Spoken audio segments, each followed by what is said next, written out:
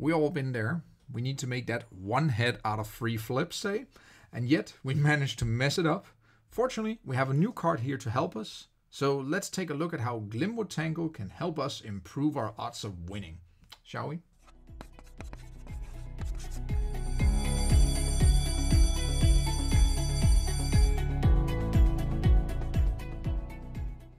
Hello and welcome for another episode of Pokémath. This time we're up for episode 8, where we're going to look at how Glimwood Tangle can help you win games. And in order to help me here today, I'm going to be getting some help from my buddy Maractus. And well, without further ado, let's get into what this stadium can do for us. And the big question we're going to be answering today is just how much does this Glimwood Tangle actually help you? Well, for today's example, I'm going to be using a deck, and we're going to be doing something a little untraditional for Pokémath, in the sense that I'm actually going to be showing you a deck list, commenting on a deck list, and actually play a couple of games with you here at the end of this video. But before we get that far, let's look at one of the key cards here today, and let's look at Maractus.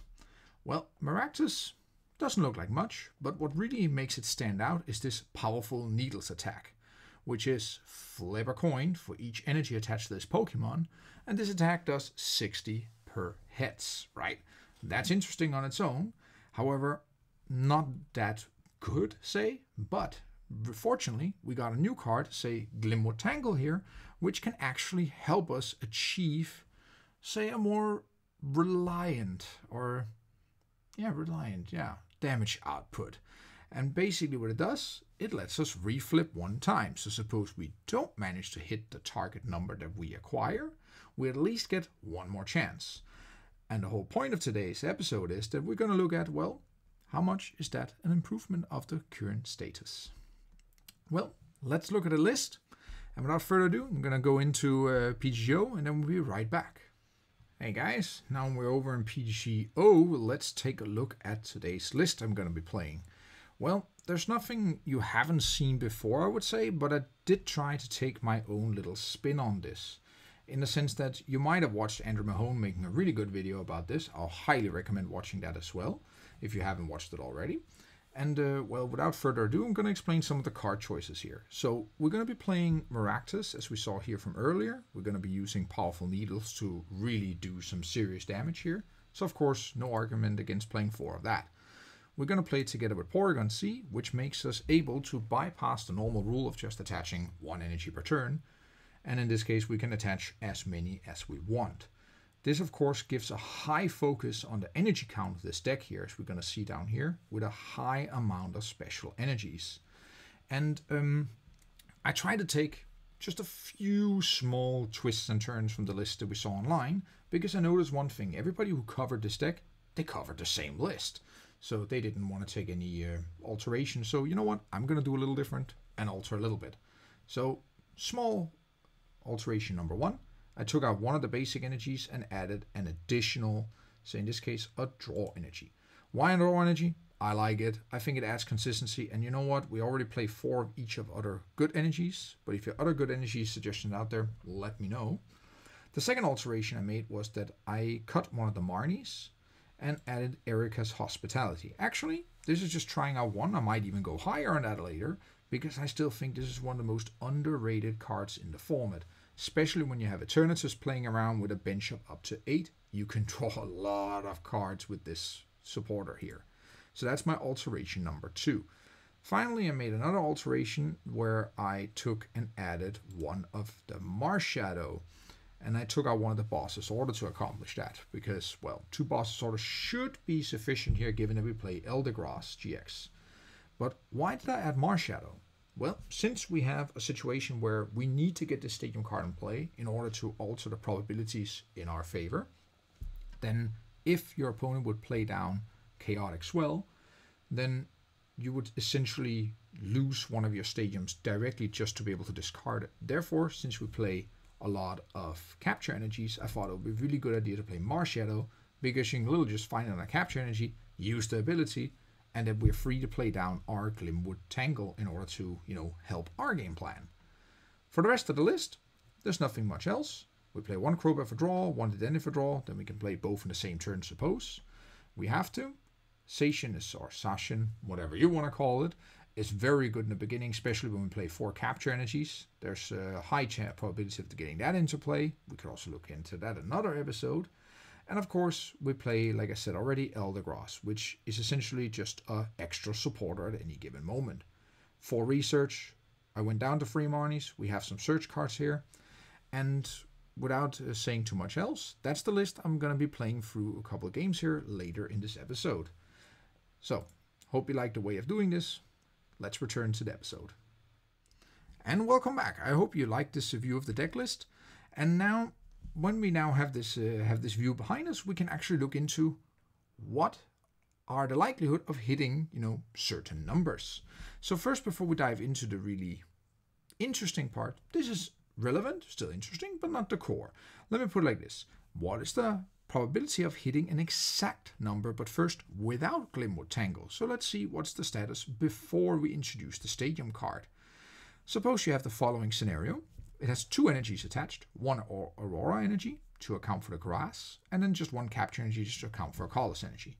So we get to flip twice. Well, in this kind of scenario, you have 4 possible outcomes.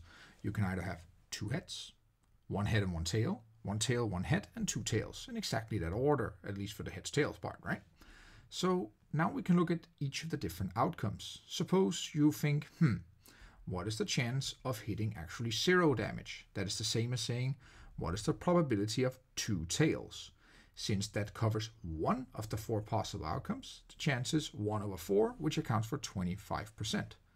Likewise, we can look at 60 damage, which is the same as taking the sum of 2 possible outcomes, namely the probability of flipping first a heads, then a tails, plus the probability of first flipping a tails and then a head, which is 2 quarters put together, which gives a half, i.e. 50%. And likewise, we can also look at the probability of actually hitting 120. Then you have a nice distribution of possible damage output here. And this, of course, we can generalize. So I made this table here, which shows up until 6 energies. That means that here we see what is the probability of hitting a certain number given X amount of energies attached to Maractus. So first we looked at, say, with 2 energies attached, we see here that the most of the probability mass, say, so what is the most likely outcome, lays at 50% for hitting 60. We can then just take it one step down, saying how we have 3 energy attached. And now you can see that it's equally likely to hit 60 damage as to hit 120 damage. And we can take this a step further, that of course with 4 energies, now the most likely outcome of single outcome is to hit 120 damage, and so forth. That will move slowly to higher and higher damage the more energy we attached. But also what you would notice now is that the mass or the probability also becomes lower and lower for each individual number because we're splitting over more numbers. But this is just to show, without the Stadium card, what the effect is of adding each an extra energy to Maractus. And of course these are average outcomes. So let's take this one step further and now look at actually the really interesting part here. Suppose we want to look at the probability of hitting at least X amount of damage. This can be translated into saying, well, what is the probability of achieving this given knockout that we really need? Suppose you really need to hit 120 to take this knockout, or 180, or 200, which requires 240, right? And so on. Like, how can we do it? Well, let's take another example. Suppose now we have 3 energy attached. Still the Aurora energy, but instead of just a capture, we have a twin. So now we have a total of 3 energies to use for powerful needles, i.e. we get 3 flips. And now, suppose we want to hit at least 60 damage. This corresponds to we need just 1 heads out of the possible 3 flips. Well, what's the probability of that?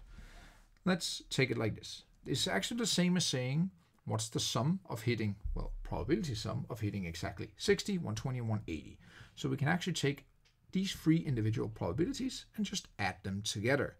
I put a little math on the screen here. Don't be too scared. What it essentially says is the probability of X being at least 60 or above is the same as probability of hitting 60 plus 120 plus 180. And then we can just replace that with the probability we just calculated in the earlier table, right? And we sum them all up. And we see that with 3 flips, hitting at least just one is the same as saying we have a probability of 87.5%. Well, 7/8 basically. We could also just have flipped it the other way around and said, what is the probability of not hitting it? Which is just 1 minus the probability of being below 60, which is just 1 minus 12.5, and we get exactly the same answer. It doesn't matter which way we did it. So by using this line of argumentation, then we can of course again generalize this to a bigger table this way. And now you can see here, we have now acquired all the probabilities here of say hitting at least 60, at least 120, at least 180, and so forth. You also of course have a column here for zeros. Let's clean that one up because we don't really need it in the sense that, well, the probability of hitting at least 0 is 100%. You always hit at least 0 damage. And this here would nicely generalize this scenario here. However, let's see what Glimwood Tangle actually does for us, shall we? Suppose again we now want to hit at least X amount of damage. And now we're going to take a look at, well, how much does this stadium card improve our chances of achieving exactly that? And look here, we will have the following strategy. We flip. Suppose we don't hit enough, then we use the stadium. Simple strategy, right? So if we flip, we don't hit it the first time, well, we try again. That should be the go-to strategy for everybody playing this card, but I just want to get that out there. But the thing is, how do we actually come about that? How do we calculate it? Well, let's look at it. It's the same as saying the following. Suppose now we have the probability of succeed in first try. This is really good English, don't care. Then it's the same as saying that plus the probability of failing the first time multiplied by probability of succeed in the second try. This should just have been success, but you know what? That happens. And now let's try to change this into actual numbers so we can calculate it, right? Because look at here. Let's look at the table from before. Don't worry guys, this is just the table that we had right before, and I just highlighted the 75% chance of hitting, say, at least 60 with 2 coin flips. So don't worry. Now we're going to use this from information in order to introduce the effect of the stadium card. So look at it like this. We're going to do the following. First, going to make a little more space. Back with our friend Aractus, still highlighting this. And now let's translate this to succeed in first try plus probability of fail in first try multiply succeed in the second try, which just corresponds to taking, say, we already have the 75% the first try. That's the probability that we actually succeed in the first try and thereby hit the required amount of damage. Oh, that's great. Now, then we plus that with the other potential outcome, which is we fail the first time around. That's 1 minus 75, which of course 25% chance that we do fail the first time around. And then we multiply that with if we would succeed the second time, which is of course 75% of that. All this taken together gives us now a success rate of 93.75%. I've represented everything here in decimals, so you have to multiply by 100 to get it into percentages, but I hope you can do that. And of course, we can see here that we have a gain of 18.75% in this particular scenario. We can of course also, this formula can also be shortened a little bit, so we can reduce it to 1 minus the probability of success squared. And this is just the way I should have written the first time. But it's easier for me to show you the full version first and then compress it. And of course this would have given the exact same answer. So 1 minus 0.75 squared. Okay, very well. This is shown for this here. Now we can actually take this all together and compare each of the improvements for each given scenario. So now I'm going to look at these combined tables. This is the first table and the second table. So basically with the stadium and without the stadium. Without the stadium is the one on top, and with the stadium is the one below. And now I'm going to introduce a third little table to help us out. That table actually just shows us the difference between each of the corresponding cells. So now suppose that we have 2 energy attached. We want to do at least 60 damage. Without the stadium, we see it is 75% chance of happening. We see that with the stadium, it is 93.75. We just calculate that. And over here, we can see the corresponding improvement of that scenario, which is 18.75. And I've expanded the table all the way to 360, because then you would take quote-unquote all relevant knockouts. Of course, when you play this deck, you'll often see a scenario where you can have even more energy attached, as we're going to see in the game playthrough in just a minute. So, without further ado, let's jump into a couple of games, shall we?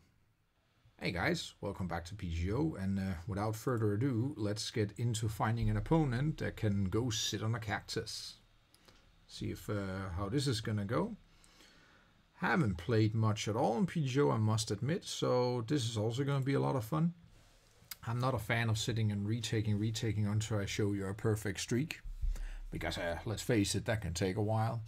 So I'm just gonna see how this deck plays out and how lucky we are on coin flips, because remember why we're here. We're just here to see, well, how well is it going with our coin flips and how much is Glimwood Tangle actually helping us. What I've learned right now is that starting Crobat is pretty bad. And is this one what they call a PTCGO hand? Question mark. Playing against Eternatus. Starting Crobat is bad, okay. Really bad. So the question is, how much do I value getting a Porygon into play over a Station? I can get an extra card. That's the Porygon C even. Let's see if I draw a good card. The Capture Energy. That was not too bad. So if I capture here, get a Station into play if I have it. That's there. We can Quick Ball for Porygon.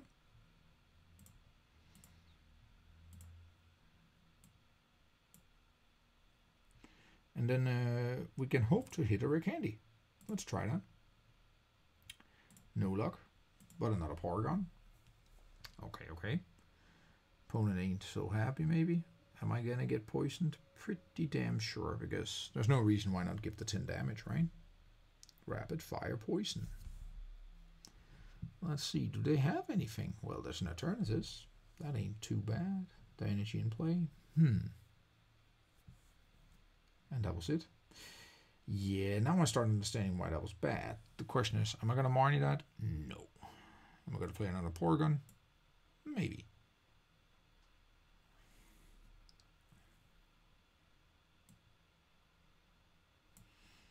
Let's get a Maractus into play.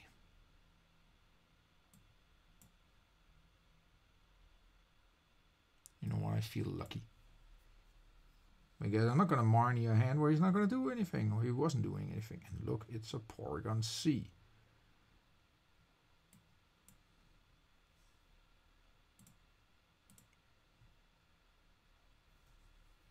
I can throw away my entire hand again. I have 4 Maractus, that should be enough to draw exactly all the prizes I need. So am I going to get the energy I need to be able to attack? That's a good question. Well, there's only one way to figure that out. That's also my... there goes my Erica, so... He's not doing anything. Am I playing this safe? Oh my god, guys, you might see me play this safe. How weird is that? Good news about playing it safe here, if he actually goes off and gets a huge bench, my Erica becomes good, because I can at least drop my Aurora energies, I can get my Raktus down, and limit my hand a little bit. Because what is the hand limit here? 4 or fewer. Let's see how lucky he was in his top deck. Not so much. So playing it safe here, so far seemed to be okay. So let's crazy code. Throw away some stuff. Well,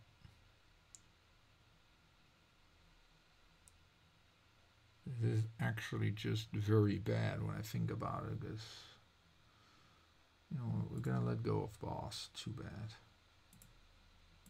And we're also gonna let go of another rare candy. Too bad. Then we have the Maractus into play.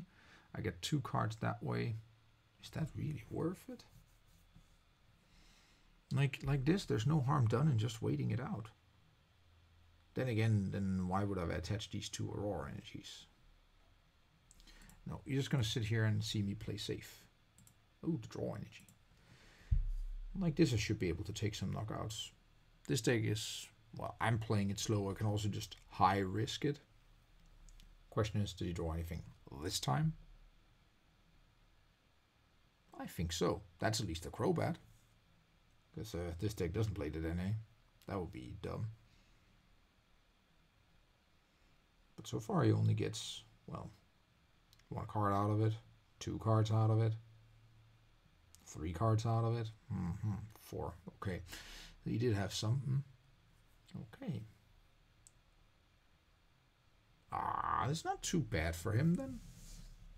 That just means I'm gonna go for a very big cactus hit very soon.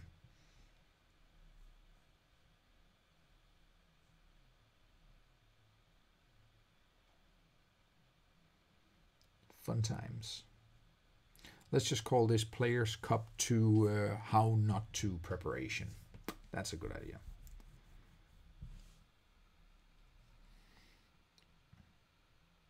No hit. Interesting. And there comes some Marnie. Well, it may make my decisions a lot easier. Let's see. Marnie him back it is.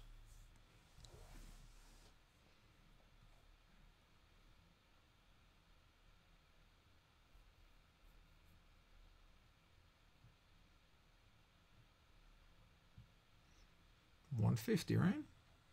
Yeah. That is a dread end.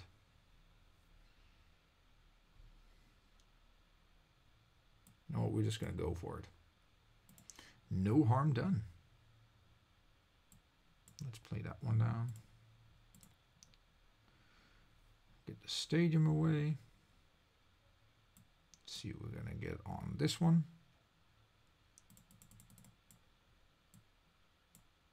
Might as well take it. Evolution Instance.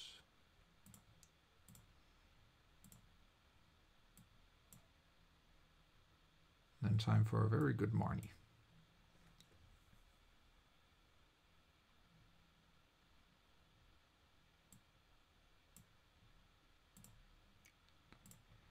Ooh, this is going to be fun.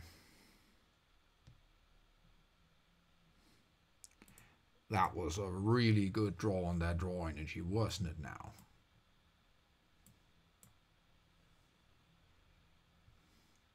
Time for the DNA.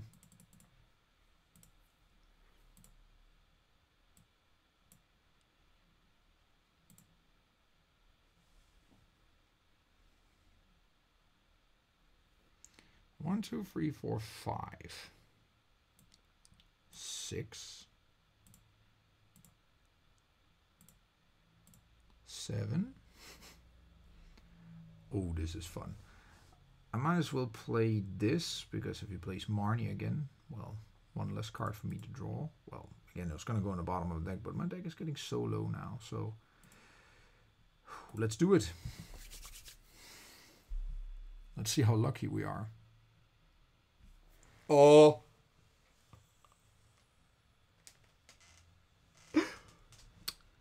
Nah, we don't need that. And you know what? That deserves... Oh. Wow. Okay, guys. Okay. I'm glad I got that one on tape. Fantastic. Let's see. 3 prices down. 3 to go. Oh, well. We can be pretty sure that Hoover Saltgate is going to come in and take a knockout now, right? But I don't care. This was totally worth it.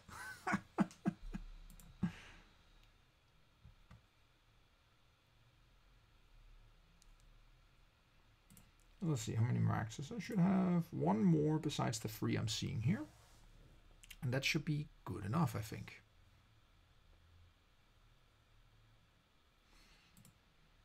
I actually wouldn't mind a resustain if I draw, you know. That was not bad. That was not bad. Except that I'm losing my stadium. I just need 2. Oh, what? Okay, maybe he has that.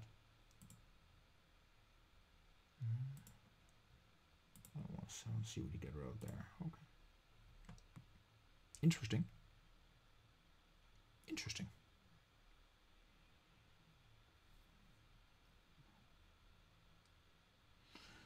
Just for clarification, I don't get blocked by this. No. So, this is going to be crazy.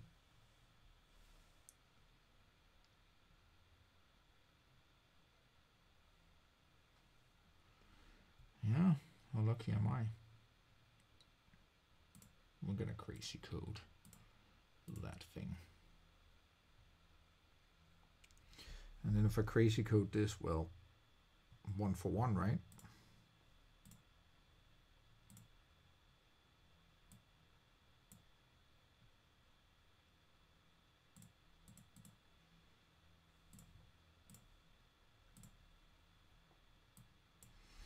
He already stamped me once. Is he really gonna stamp me again? Can you even get that into play? And there's no harm done in getting all my recycles down, right? Because they come right back at me. But I'm gonna save my twin energy. Because I need it. I'm done with that. Okay. Let's go take that knockout. Perfect, perfect, perfect. See, I didn't even need the stadium. Now I saw. Let's see. One thing I do need to realize, I see 1, 2, 3 in my grass there. That's pretty bad. That's pretty bad. What am I going to do, actually? Oh, shit. Let me wait a second. I don't have more grass energy in my deck. You know what? He's not going to knock me out. Let's try that. Let's try that. No, he's actually, what, not? This is fun.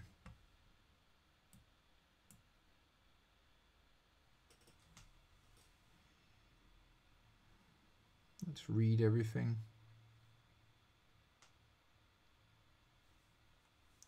That gives me that back. The question is there another boss's order in this discard pile? Stack view, then we can count in this case.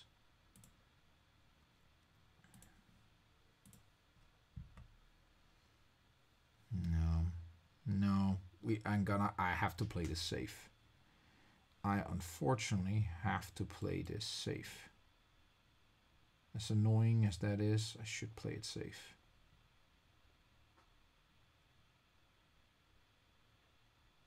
Yeah, we're gonna play it safe. See how lucky I am. I'm gonna tell you the reason here. Only having 5 grass, I'm starting to realize why they play 2 grass energies. Maybe I should. Let's see if there's another boss there. That would be a 3rd boss though.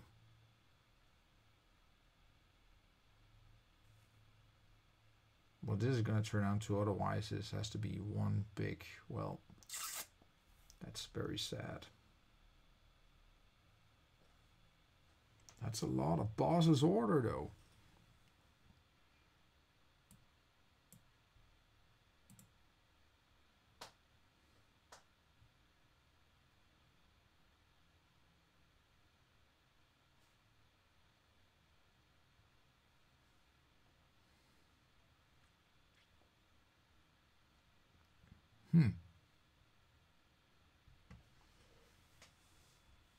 That gives me 50 damage only. That's not enough. I'm missing our grass energy. Sad. I only draw 1 prize like that. Let's crazy code something.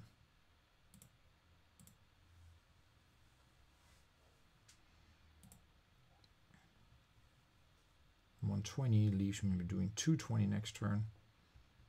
There's no way that is happening. No, I actually really missed something here.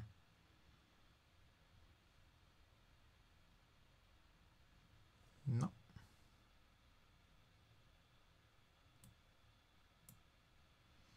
I'm actually sad because I only draw 1 prize with that one and then I'm left without it. Aww. Oh, now I'm actually really sad. Well, then it's much better that I get to concede, because that doesn't matter. And welcome back. Then let's see, what did we actually learn after watching me play a few games with this deck? Well, we learned the following. How much does Glimwood Tangle actually help you? And it's not the only thing that we can help it out with. So stay tuned for more cards where this stadium card can actually help you out achieving what you want. But for now, that was it for today. I hope you enjoyed today's episode, and until next time. Hey guys, thanks for watching today's video, and yeah, now you got to see me fail terribly on PTCGO, but you know what? That doesn't matter. It's all about having fun and, well, flipping and being lucky and unlucky is the name of the game. So, you know what, now you got to see that, but I nevertheless hope you liked today's episode and this new, this different practical approach where I add a practical segment to my theory. Let me know what you think. Don't forget to like, comment this video with your suggestions or just what you think of it, and to subscribe to my channel to help me out and, well, help me beat that YouTube algorithm. And with that said, I wish you all a great day, and until next time.